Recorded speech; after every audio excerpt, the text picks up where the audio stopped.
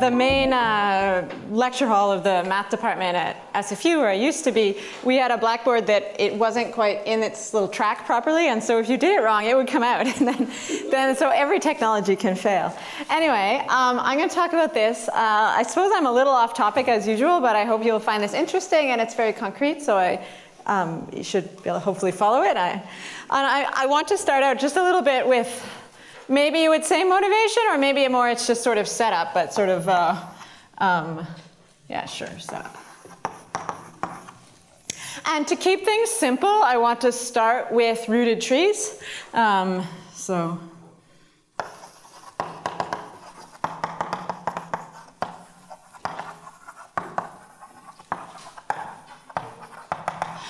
But you should be thinking of these rooted trees in the same spirit of rooted trees as in the Kohn-Kreimer-Hopf algebra, in that you should be thinking of them as showing the divergence structure of Feynman diagrams.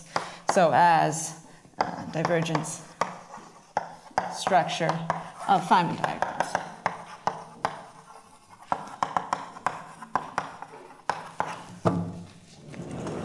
Of course, what makes rooted trees such nice objects from a combinatorial perspective is their recursive decomposition into their root and their children.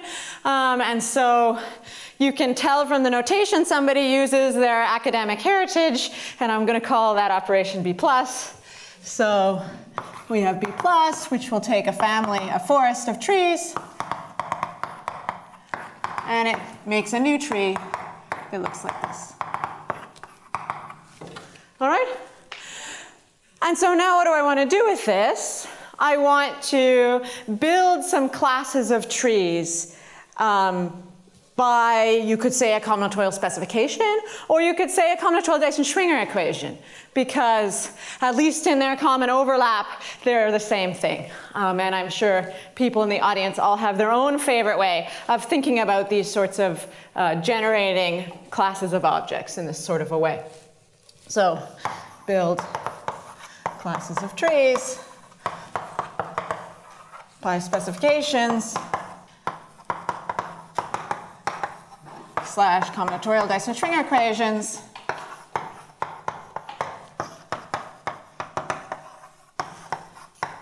And so, for example, what's one that I like to do? Here's a nice, easy one. If you come from the pure combinatorics perspective, then some of my conventions are a little bit odd. They're to make them line up a little more closely with what might happen on the Dyson-Schwinger situation, but it's just a change of convention. It's not really very exciting. I might want to say something like this.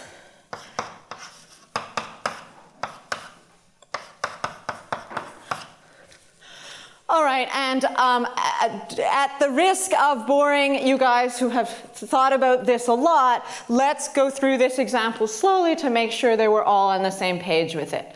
All right, so what do I want to think about this? This is, there's a T of x here, a T of x here, and I want to think of this as recursively defining T of x. Now, where is T of x going to live? There's an x here, and I want to think of that as a parameter, like a formal indeterminate, so my parameter for some power series, some formal power series.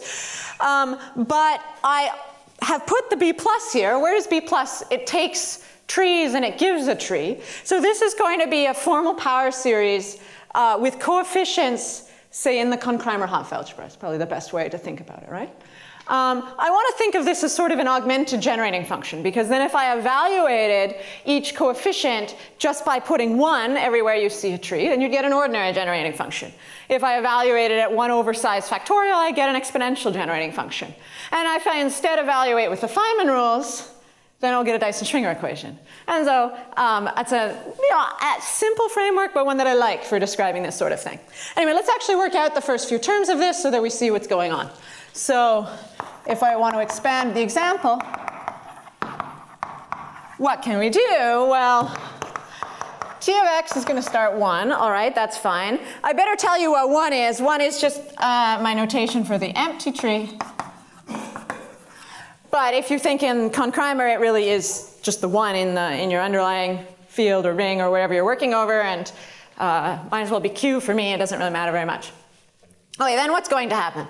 Okay, well, if I have 1 over 1, that's clearly just 1, and I'll take a B plus of 1, that's going to be the tree with just one vertex, and it has weight x, because x is our counting variable, counting the number of vertices in the tree. All right, now what's going to happen next? I don't really have that minus sign yet. So I have 1 minus x dot, and so I got 1 over 1 minus x. Oh, well, that's just a geometric series. I know how to expand geometric series. Okay, so that is, there's 1. And now there's a plus x dot and a plus x squared product of dots, and so on. Whenever I write this, I really just mean as a formal expansion. So then what's going to happen next? Well, the x squared term, you'd have to have x in here, so that's just dot. And so you're going to take b plus of dot, and that's just this guy. And now what's going to happen on the next term? So I've expanded this as a geometric series, this whole thing here, down here. So how can I get an x squared term in order to get a cubed once I put on 1 more x? Well, I could have this squared, that's 2 separate dots, cubed, and that would give me this guy. Or I could have this guy, which could give me this guy. All right, I better do one more term. So keeps going.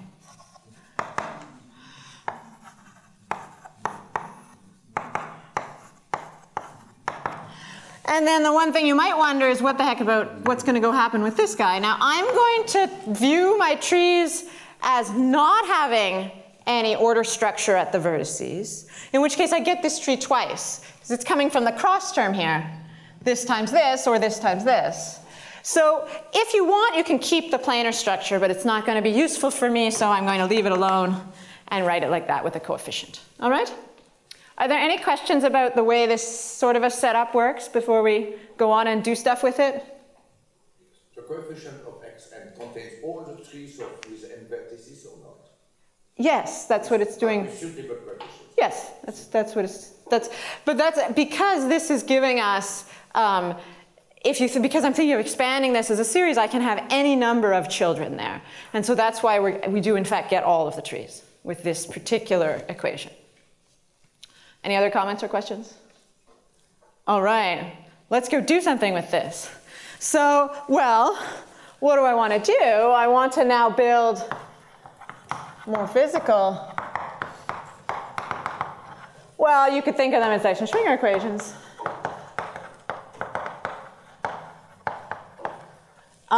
Which are now going to be functional equations, not for this augmented generating function, but functional equations for the Green's function of something that you maybe want physically. So, which are some functional equations for Green's functions in quantum field theory. And how am I going to do that? So I want to have some Feynman rules. These are Feynman rules. And I'm just going to say that when I apply the Feynman rules to this whatever set of trees I have, well, of course, there's a lot of things I would have to define. I have to make choices and say, okay, well, what are actually these vertices in my tree? What graphs do they represent? And I probably have more than one kind of vertex for different primitives at different loop orders. And there's a lot of little details that I'm not going to talk about because I want to show you the central story. But in the end, you get some Green's function. I'm always going to be working in a single scale situation. So there's only one kinematic parameter, which is corresponding basically to the log of the momentum flowing through the diagram. And x, which before was our counting variable, has essentially become the coupling constant. Okay, so it's a single scale. X became the coupling constant. Okay, well that's sort of, I didn't tell you all the details to make that very exciting, but something happens, great. And what I want to spend the rest of this talk telling you about is a little story about some fellows in this form and how we can learn some things about them using chord diagrams and using bridgeless maps. So let's actually put this up and start working on the next board. Can I ask a question, please? Yes. So when we're doing this on their final diagrams, we need to regulate the infinities, and the Hopf algebra tells us how to do that. Yes. Combinatorics, so you never see infinity. So the Hopf algebra of renormalization is not so important to you. It is and it isn't. So first of all, when I set them up, if you set them up with Dyson-Schwinger equations in this kind of a way, if you renormalize the outermost divergence by subtraction, then the rest is dealt with recursively. So that's the way I like to think about renormalization, at least in this context. So maybe that's not particularly combinatorial, but it's in there, it's in this framework, and that's the way I want to deal with renormalization for myself.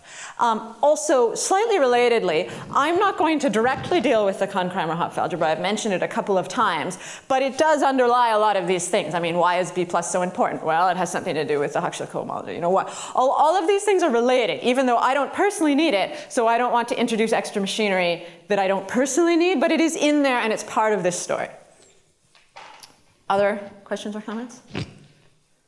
All right, so if you found that too vague, or if you just don't like that kind of thing, now let me set up, from this context, a particular, well, I'm actually going to tell you the punchline right away. I'm going to tell you, or part of the punchline right away, I'm going to tell you how you can solve, not really solve a series expansions, certain Dyson-Schwinger equations using chord diagrams, and I'm going to tell you that right now, before I even give you all the definitions. So these are going to be the two examples that run through the whole thing. This first equation, let's just call it star. It's actually that one, but I want to copy it over, so this is all in one place. Okay, so that's a reasonable equation. But I can also generalize it, and I want to write this way. So what is this? It looks like this. So now I'm in a situation where I don't just have one B plus, I have a bunch of different B pluses indexed by some positive integer. And you want to think about this as your vertex is weighted by k, or equivalently it's really a k-loop primitive. And then what am I going to put in here? Well, instead of just 1 over t of x, the number of insertion places should really be growing with k, and I want it to be growing in this kind of a way. All right? So s is a parameter that comes, so this is really sort of double star sub s, and then you build something like that. This would also be generating a class of trees in exactly the same way. Now I'm generating all trees that have vertices of every weight from one arbitrary weight beginning at 1. And the multiplicities I'm going to get are going to be dependent on my choice of s. All right? Now, what are we going to say about these? So, before I give you the solutions, I want to say what happens after you apply some Feynman rules. So with some work, which I'm not going to show you because it's a different story, you can ask me or look it up somewhere else. You can write what happens at the level of the Green's function in the following way, which is, well, maybe a little peculiar, but I actually quite like it. So now, depending on your background, you might look at this particular thing. What is this? I want to think of it as a formal power series in 2 variables. And for one of the variables, I've plugged in a differential operator. And now, depending on your background, you might say, ugh, right? Now, if your background, like me, is more combinatorial, you're like, well, formal, I'm going to deal with this all at a formal level, and it doesn't matter, right? If I want to think about this out some finite distance in the series, I only need some finite amount of this, and so I'm perfectly happy.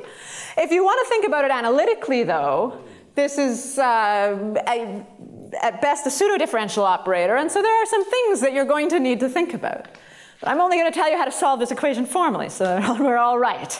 But there are definitely some interesting questions you might want to ask about there. Okay, so you get this. What is f of rho? Well, For me today, f of rho is just another power series, except I'm lying because it actually is going to have a pole. But all right, fine, it's just a simple pole. That's sort of boring. And similarly, with the same work, you can write this one like this. You're going to get exactly the same sum.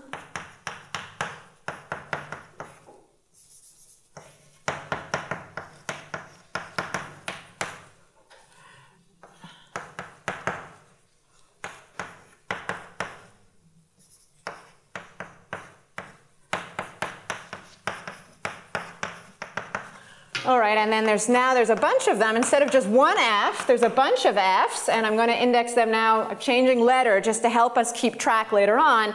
This is now going to be double indexed. So this is k0 over rho, and then there's an a k1, etc. Okay, what the heck is all this? That looks like garbage. And when I try to publish in pure combinatorics journals, that's what they say. But what is it trying to say physically? Well, you have to imagine you take this, you apply the Feynman rules. What is the B plus? The B plus is the integral for the outermost divergence. So this is going to be some integral equation where here you're now going to have the gxl, and inside you're going to have gx, well not L, but applied to the momentum of the edge that you're inserting into, or the propagator that you're inserting into. Okay, but then you can play around. You say, I don't really want all those things, so I'm going to convert all the logarithms into derivatives of powers, and then I'm going to manipulate everything around, and with some work you get something like this. And what is f of rho? F of rho is the Feynman integral just for the primitive graph. And the rho here is that I'm regularizing it just by raising the one propagator we're inserting into to some power. So yes, we're doing single insertion plays. It's all still rather special in a physics sense. But that's how you should think of these.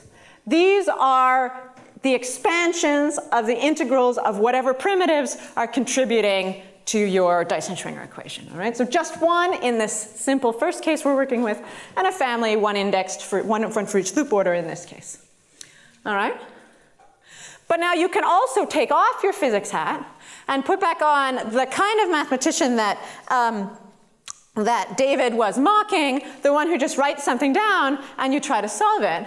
Because there's a purely combinatorial problem just here on this side of the board. Because you can say, all right, let's suppose these guys are known.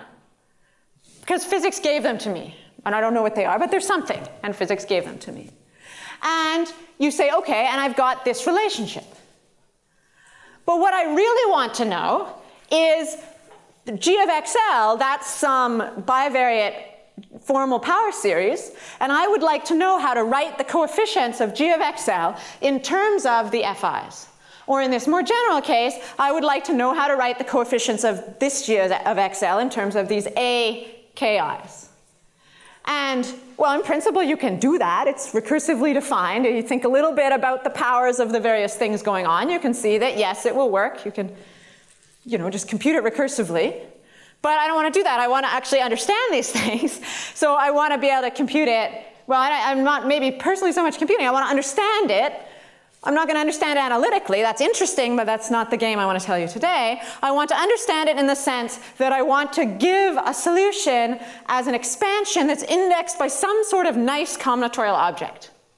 And where the contribution of each object is something straightforward in terms of these coefficients. Now, I already have one expansion in terms of combinatorial objects. I can expand in terms of Feynman diagrams. But then each diagram is contributing something really difficult, right? Feynman integrals are really hard. So I want something where each thing, each combinatorial object, is going to contribute something easy. And all right, for these cases, I can do that. The first one's already kind of old. The second one is a little bit old, a good few years old now. And then after I tell you that, I'm going to tell you some of the consequences we can get from that that are more recent work about this. And I'm putting that one at the very top because I want to leave it there so that we can look back at that equation anytime we need it. All right? Are there questions about this aspect of the setup? No? All right. Let me tell you the solutions then. And then I'll have to define a bunch of stuff. Ooh. Okay. So this is a combinatorial problem now.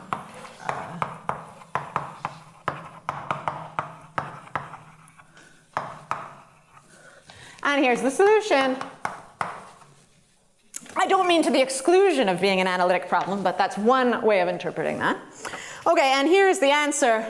Solution for star. And this is work from now quite a few years ago with Nicolas Marie. And it looks like this.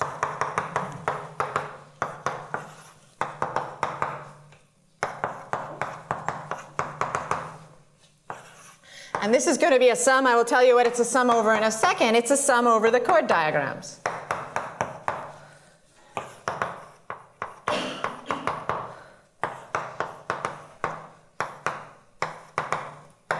There's a big product of different Fs. So what should I say here? So where sum is over rooted connected chord diagrams,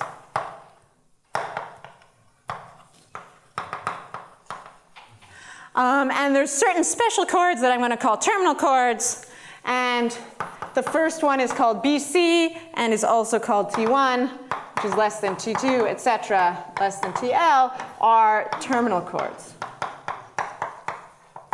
Okay? But at this stage, what you want to think about is this is each chord diagram here. Well, for a given power of L, a chord diagram is just contributing a monomial. All right, the monomial is a little bit of a mess to write down, so that's kind of a notation issue. It's just sort of messy. But each chord diagram has this monomial associated to it. Most of the monomial stays the same regardless of the power of L, but one piece of it shifts with L. All right, okay, that's not too bad. Is it possible to give an example with a diagram with a chord in it? Yes, but I was going to write the other formula that solves double star first and then go back for examples. I hope that's all right. So here's the solution for double star. And this is work with Markus Hihn. And it looks like this.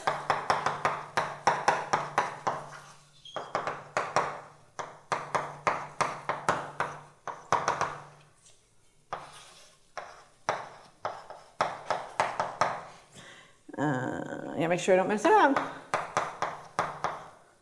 So what's changed?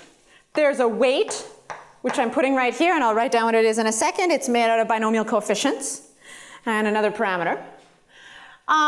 There's a different notion of size, because I'm going to have chord diagrams that now the chords have positive integer weights, and I need to sum up the weights to get the size. And the monomials, well, the weights of the chords are going to contribute which primitive they came from. So again, it looks a little bit more gross when you write it down, but it's not fundamentally so much more difficult. So there's still the term like this, and it's going to get which K it is depends on the decoration of BC. That should say D of BC. So that's on the weight of the BC chord. And then the rest of these look very much like that, except it's going to look gross again when I write it down because it looks gross. Okay, so what's going to happen? You don't have to look at the details because you probably don't care.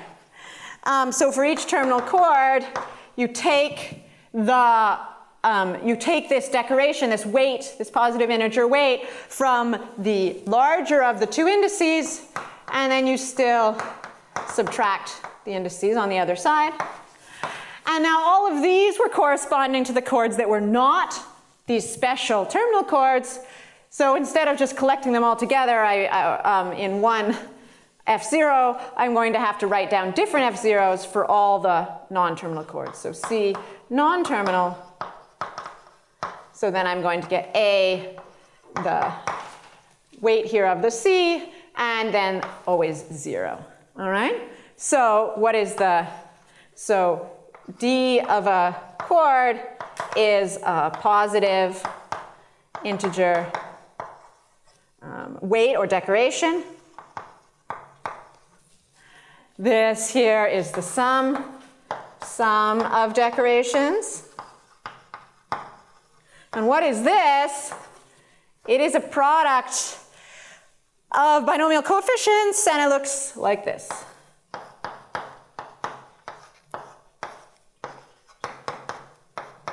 So now counting up to the number of chords, so every chord is contributing a term. Maybe I should just say C chord.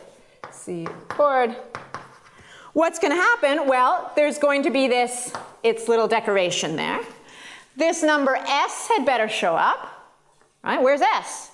S is not in here at all. Well, there it is. It goes right there. That S parameter from the actual original equation. This is the only place it shows up.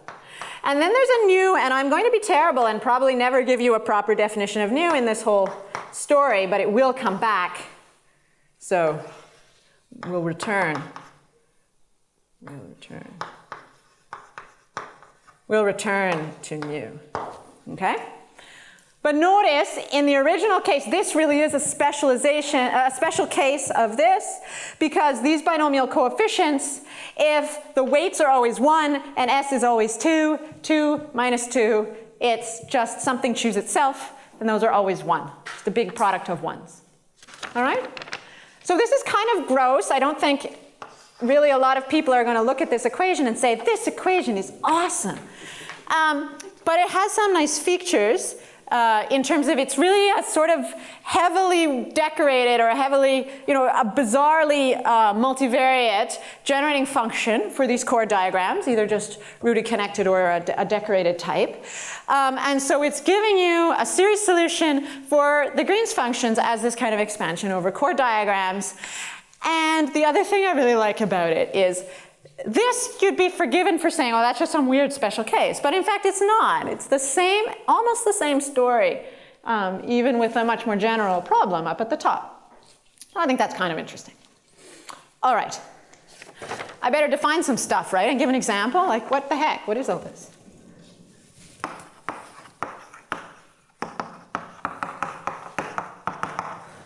All right. So what do we need? Well, we need some rooted connected chord diagrams. So rooted chord diagram. And I don't really care if you want to draw it sort of as a chord diagram, or if you'd rather draw it as a matching along a line. It's really going to be essentially the same thing, because the root, I need a root and an order, and I'm always going to take the counterclockwise order, but that really just means a rooted chord diagram then really is just a matching of the integers 1 through 2n. All right? So which one of those you like better is sort of a matter of taste. So these are the same, just different representations. All right, well that's chord diagram. What about connected?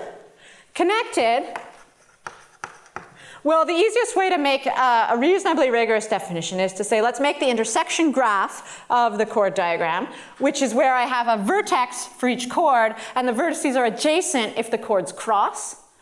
Okay, and if that happens, if that graph is connected, then the chord diagram is said to be connected. So connected if and only if intersection graph is connected.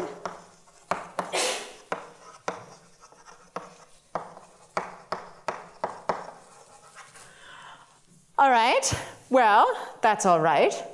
Now what about those weird terminal chords? Because so far everything I've said is very standard, and if you looked up chord diagrams in the combinatorics literature or in other parts of mathematics where people use it, you would know all these definitions. But terminal chords, that's sort of weird. What the heck is up with that? And so what is a terminal chord? Well, if you again make this intersection graph, and then you say a terminal chord is a chord, well, you don't even need the intersection graph, just in here. A terminal chord is a chord where nothing after it crosses it. All the things that cross it have to come before.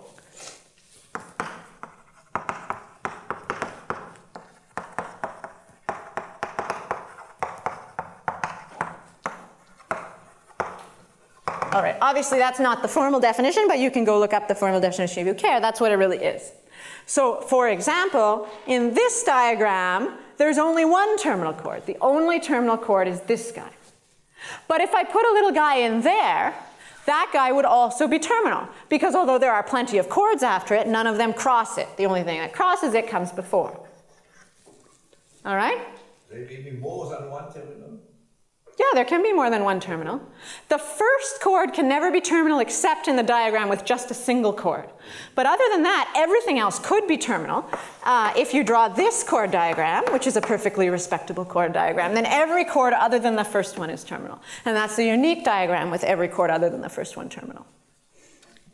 Okay, I need one last thing before I can actually define everything that's in the question there, and then actually tell you something new. And that is, what are these? I mean, these, I'm treating them as numbers, right? They're showing up in formulas as if they're numbers. So I have to tell you what order I'm going to put on the chords. And I want to order the chords not by the obvious order, which would be one of the two possibilities induced by the counterclockwise order, but by the following order. What do? Root is the first one. And now if I remove the root, I'm going to get some connected components. So let C1, C2, Cj be the connected components. On removing the root, and now I want to recursively order using this same ordering. Everything from C1 comes next, then everything from C2, and so on. Then, so all in C1 recursively by this order, then all in C2, etc. All right, and that calls for an example.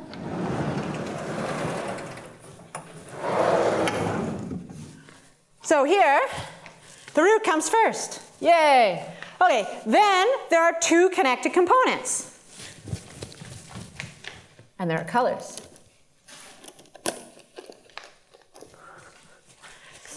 There's this connected component.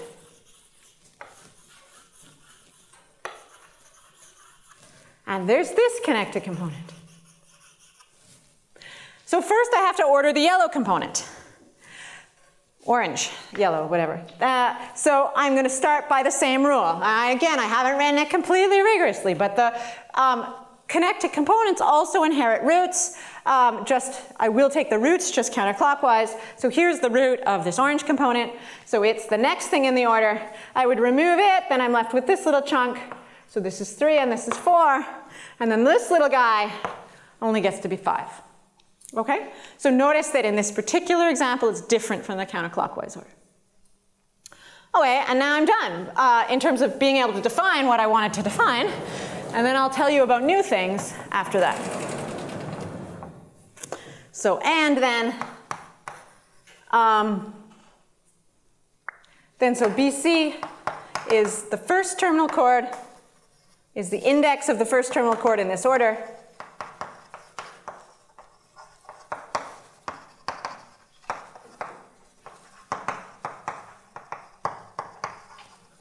And the T's are the rest. And so T1, T2, TK, no, TL I called it, indices in this order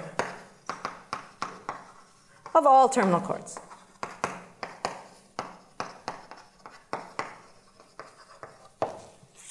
Okay. Are there any questions about the definitions? I mean, this is already like the halftime punchline. It's done, right? We can solve these equations. But now I want to tell you something more interesting and a little bit newer about the solutions of these equations. Comments or questions first? Okay.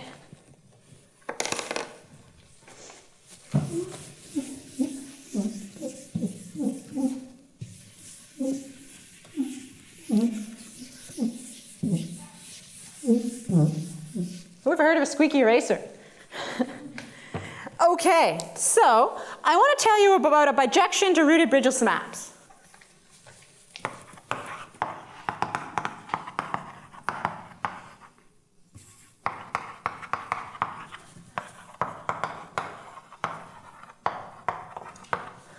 And this is work with Julien Courtiel, I have to spell it neatly, and Noam Zeilberger.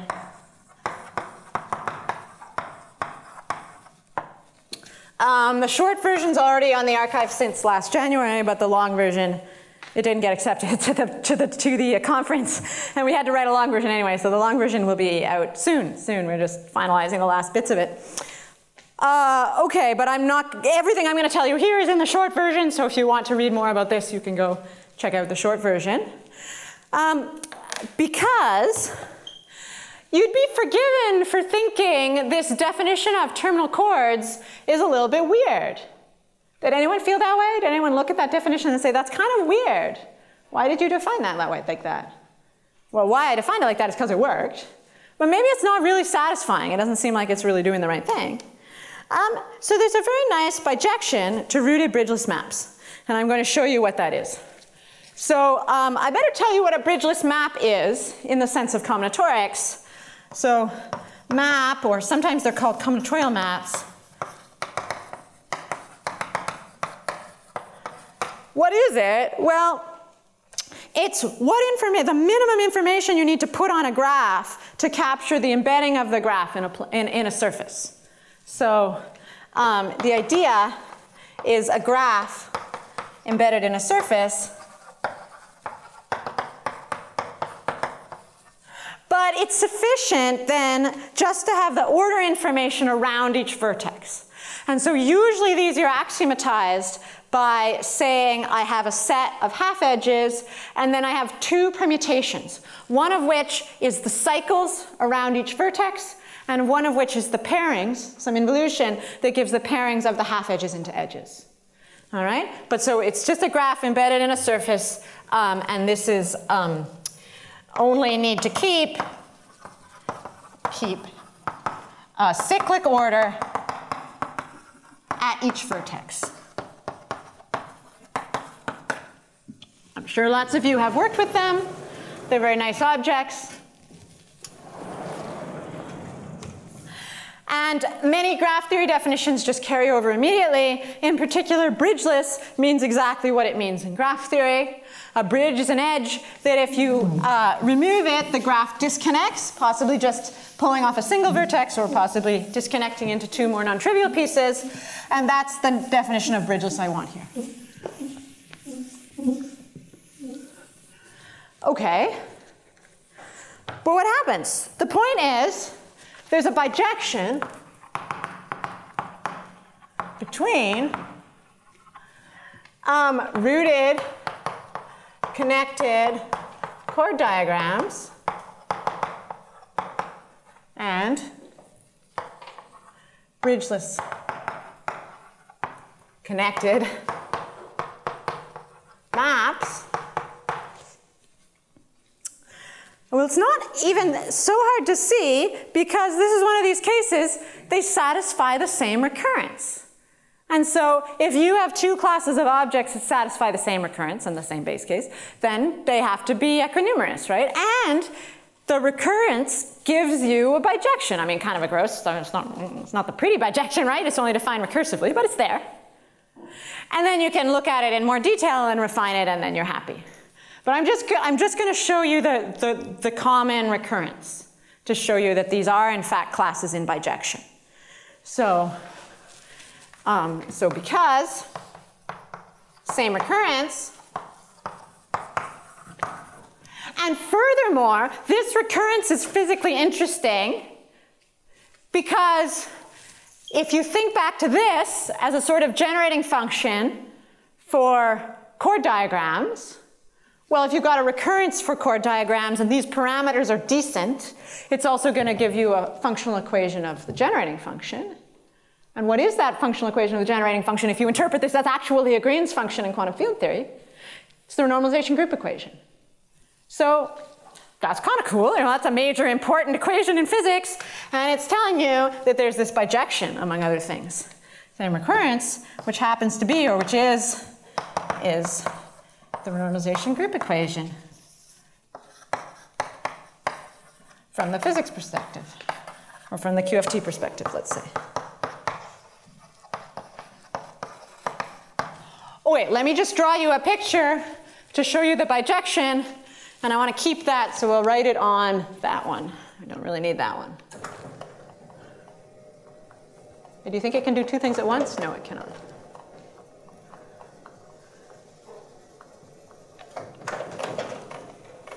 Oh no, don't keep going up. Okay.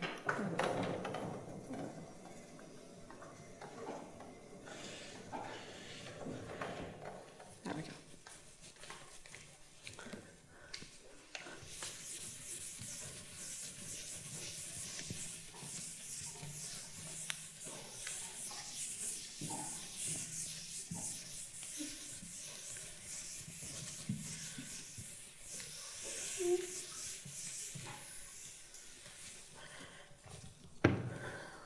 So here it is.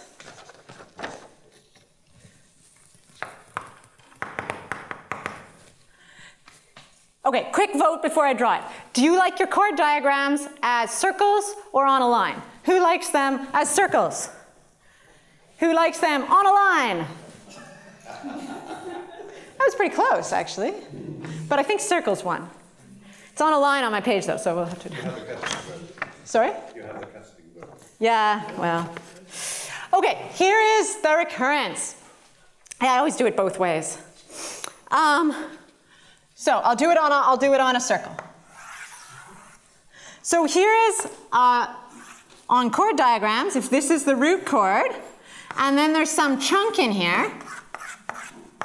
Ooh, and I have colors, so I'll use colors in my chunks.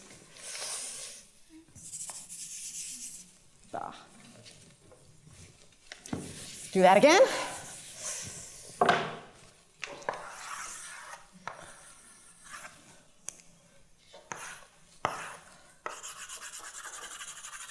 So here's one chunk. This could be more than one connected component once I'm not saying that this is one connected component when I remove this root. It could be many connected components. Could be more than one component. But there'll be some component that's the last component. And that's going to go here. Okay, but this should be just one component. It's the last one. That's sort of the answer. Okay, fine, we'll write it that way. This, I can think of this as being, here is a perfectly good rooted connected diagram. And here is another perfectly good rooted connected diagram. So this is now rooted here.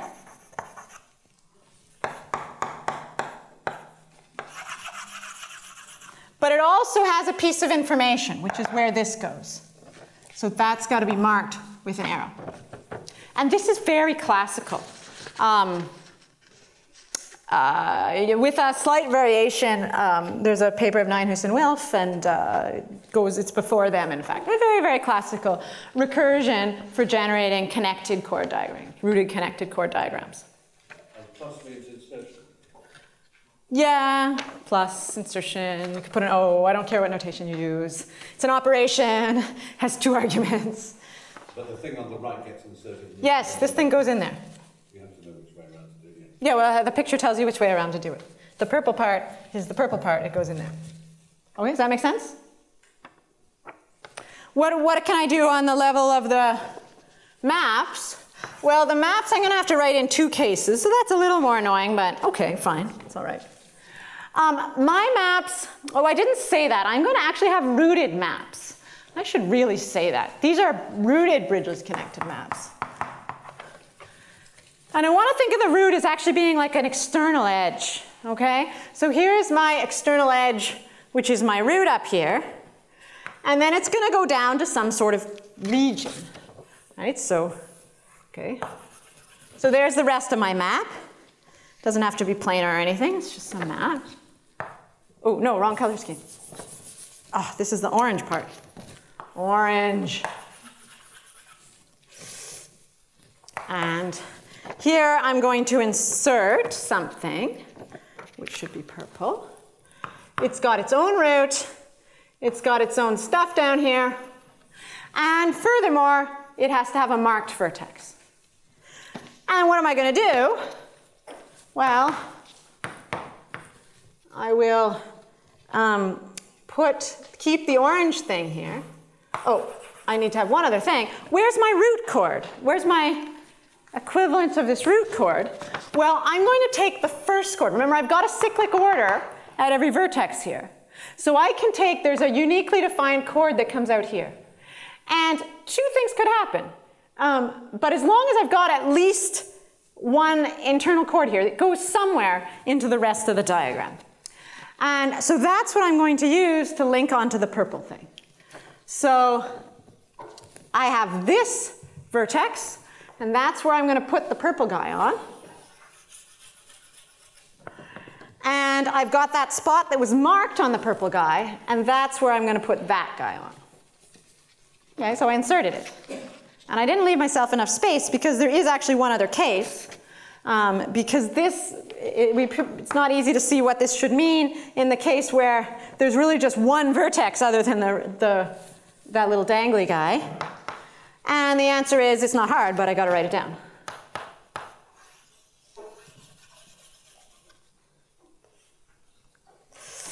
And what you do is, well, and put that purple thing in here. And I'm going to make a new first edge here that's going to hook on to the marked. It's really a marked corner, right? If you want to think about at each vertex, you've got the half edges coming in or out, however you want to think about it. And then you've got the little spaces between them, which you might say the corners at each vertex. Those are clearly in bijection, but it's better to think of the corner, because really that's where you insert into some corner. Okay, so you look at this and you say, well, that's interesting. But what I'm not going to tell you about today, and you can go look at the paper, you can go look at the full paper when we finally finish it, is this isn't just some exercise that you give to your combinatorics class, because this bijection is actually really useful in the sense that a lot of good parameters carry through this bijection. And maybe more useful parameters carry through this bijection than you might naively guess. And so we at least found it a very useful bijection. Yeah, and I will tell you just a few things about how it's useful in my remaining minutes. Are there questions about maps or this bijection before I do that? All right. To be turned something into something.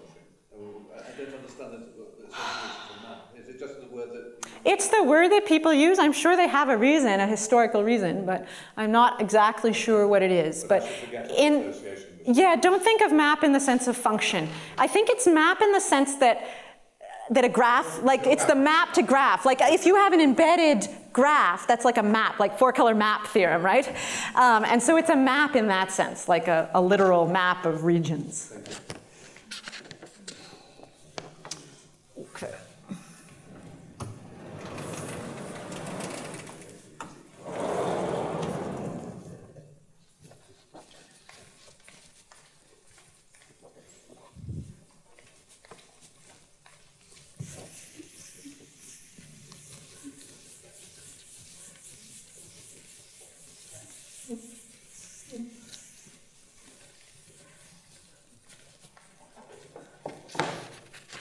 All right.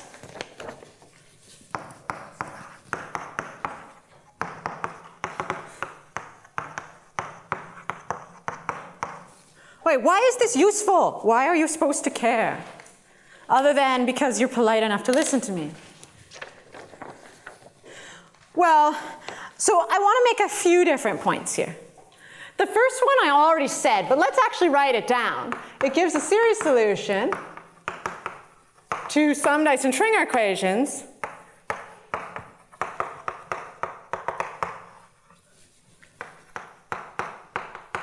as a kind of generating function of chord diagrams, which honestly I think is kind of cool.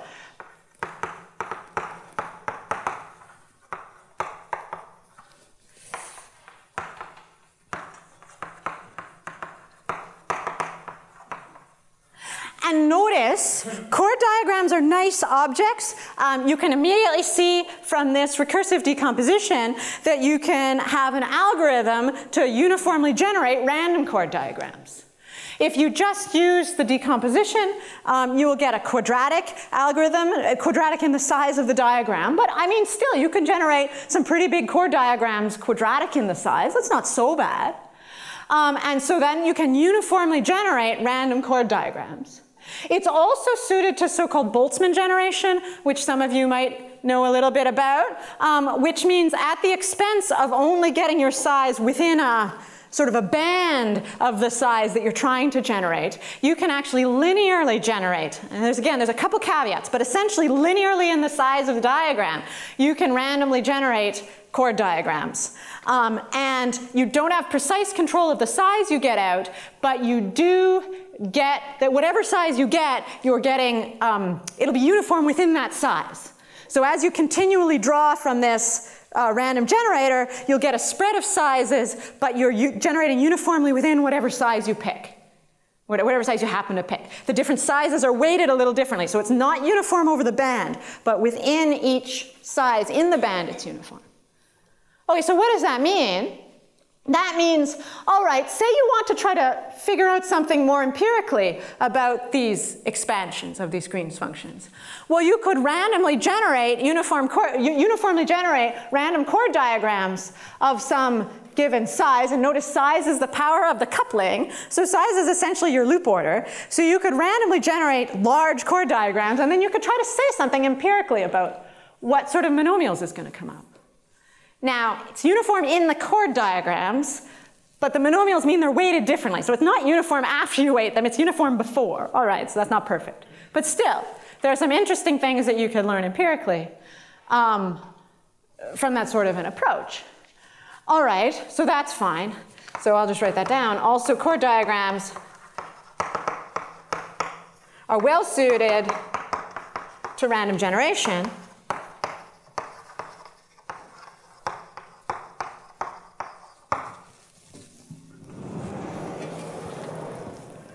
What else? So where am I trying to get at with this random generation? Well, I mean, look, I'm in a whole room where all you guys do Resurgence, right? I mean, you don't really want that. That's just some series. You want to do something better with it, like sum it back up in some useful way with all this nice theory that you guys all have. Okay, well, I'm not actually going to tell you anything about that, but a first step along the way, maybe I would like to know something about the asymptotics of these coefficients, right? I mean, you guys have been all about going beyond asymptotics, but maybe I can't go beyond asymptotics till I have some asymptotics. Let's do it one thing at a time here.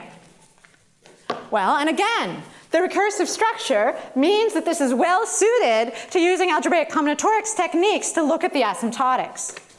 So that was point number one. This is point number two, is well suited to algebraic combinatorics analysis of asymptotics.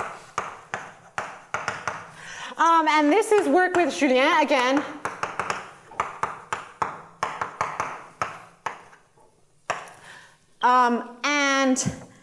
Well, he frankly did most of the work. And this one, because that's his background is in this stuff. Ooh, I'm getting chalk on there.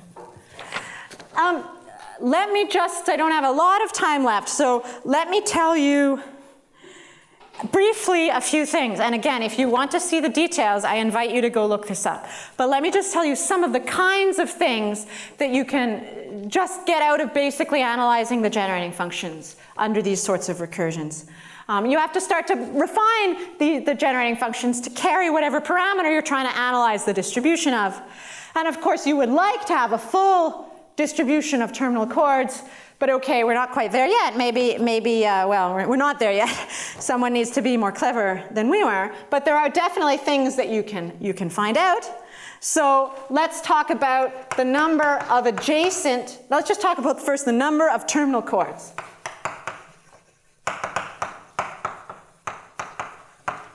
And this is a theorem that it's Gaussian with mean and standard deviation, both of which are they exactly log n or are they proportional log n? I'm going to say proportional to log n. I don't remember what coefficients there might have been, but I think it might actually be on the nose. I don't quite remember. So you get a log n type thing. Now, you might also notice, so the number of terminal chords is pretty important in those formulas. But you also might say, look, I need the differences. So you might say, okay, what's the distribution of terminal chords that are adjacent? So I say number. This is really distribution. Distribution. You could also ask for the distribution of adjacent terminal chords. This is also Gaussian, but now you're going to get a log n over 2. So yeah, I think that is right on, because then that 2 is the coefficient there. So you get a log n, you get a log n over 2. So you see how much of all the terminal chords, you see then how many adjacent ones you're looking for. We also have, without the full distribution, you can see that the expected number, the expected location of the first terminal chord, so the expected BC index of the first terminal chord is 2n over 3. So that's kind of interesting, actually. Yeah, so these are very interesting things, and you can use the asymptotics to do experiments to find more things, and then you can try to prove them, and then, it's a fun game. I want to say 2 other things related to this, because I think this is very interesting, even though we don't have all the answers yet.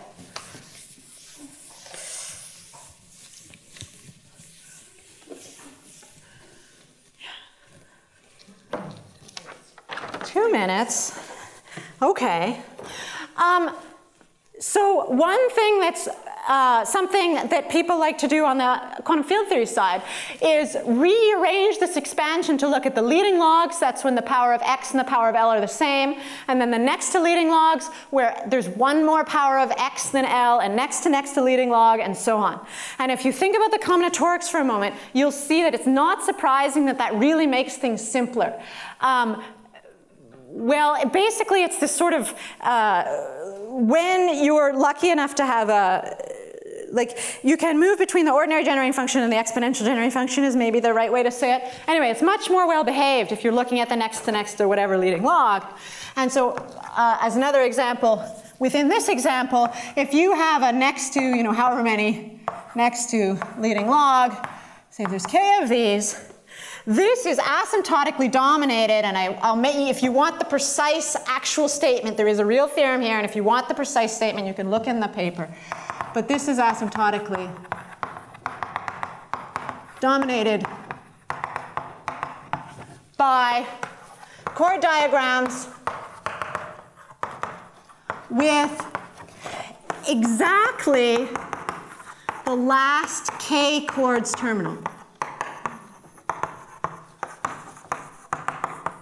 And why is that important? Because if the terminal chords are precisely the last k of them, then I know exactly what that monomial is. It's an appropriate power of f0 and an appropriate power of f1. Sorry, this is just in the star case, not in the double star case.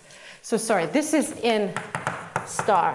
I'm looking with Julien right now, not right now, but we are looking right now at doing the asymptotics for double star there, but this is just for star. So again, for star. And so that's really interesting. That's saying in this case, there's really sort of the first 2 terms in the expansion. You've restricted your physical situation enough that those first 2 terms are what's contributing predominantly. But that is because of how you're cutting it up. If you look at the full thing, all the other terms all play a non-trivial role. So it's about how you're indexing it too. Okay, and then just finding one last tidbit about this is, so we're now looking at double star, and the most exciting piece of news, so here's a tidbit. S equals 1, S equals 2 are different, and S greater than 2 is all in the same, like there's really, there's three situations. There's s equals 1, s equals 2, and s greater than or equal to 2. So there's three different situations. And that is, what's that saying physically? Look, s equals 1 is the insertion combinatorics for something like QED. S equals 2 is like this Yukawa stuff that David and Dirk did ages and ages ago, and that somehow I always keep mentioning because it's foundational to a lot of things I do. And then s equals 2 is more insertions as the thing grows. So not something that's really showing up in the physical quantum field theories we like the most. So it's saying these ones are distinguished. The physical ones are really distinguished. And the very last thing I'm going to say, just going to go here, is, what about the bridgeless maps? I told you about those stupid bridgeless maps and I never did anything with them. Well, I told you the parameters are good. And so let me leave you with the very last point. Bridgeless maps clarify parameters. For example, what are the terminal chords? They're the vertices.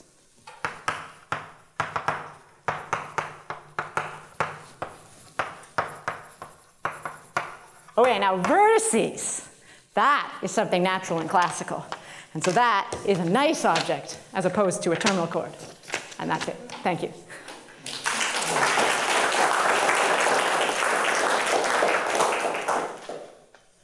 Okay, thank you very much. Hope it's working. Okay, thank you very much for this very nice talk. We have time for one or two very quick questions. Yes? So in the context of quantum field theory, I think I understand s equals 2 as renormalizing a propagator and s equals 1 as renormalizing a vertex. And I think s greater than 2 are all the other things that you can do that you don't need to do because you have a renormalizable quantum field theory. You see, the idea is that in a quantum field theory, you're supposed to look at your Lagrangian and say, I have affinity for every term in a Lagrangian. Mm-hmm. So you know, you've looked at vertices and you've looked at propagators, and you know to distinguish them with s equals 1 and s equals 2. Yeah. So this s greater than 2, is it something to do with all those things that you don't need to do in quantum field theory? Yeah, maybe not, because you could also get an s greater than 2 situation, well, yeah, at least in 4 dimensions, I think so. Yeah. Just a remark. I don't think that in realistic quantum field theory you can just keep with a function depending on only one variable. You are absolutely right. I've clearly really trivialized the kinematics, and much less having any masses or anything. So yes, absolutely. This is really just the single scale part, and that's only a very special part of what's going on in physics. But there's already a lot of interesting math. And at this moment, I would have to say I'm optimistic that the chord diagrams are still a reasonable way to index the more general expansions. You can set up the problem, but I need to get a good student on it. It's absolutely right, but all anomalous dimensions come from 2-point functions with a single energy scale. So if you're just interested in the beta functions, the anomalous dimensions are things which in statistical mechanics are the critical exponents, then you only need single scale diagrams. Yeah, and there's good stuff happening there, right? I mean, if you want to go beyond single scale, there's a lot of interesting things about the way all the angles relate, and I have not even touched that. And I'm sure it's really interesting, and I'll think about it in the future. Okay, I'm afraid we have to close the discussion right now, so let's thank Karen again.